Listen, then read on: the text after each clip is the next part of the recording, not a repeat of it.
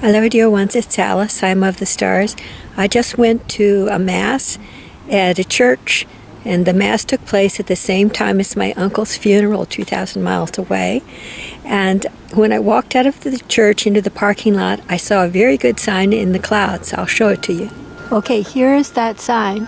I see storm clouds and an opening with white clouds and blue sky. And to me that means that stormy things have been happening, and now there's going to be a clearing and an opening. There's a gateway going on, or that just finished, I'm not sure which, and there's going to be blue sky ahead. And we're moving into the spring equinox as well, with all kinds of wonderful energies.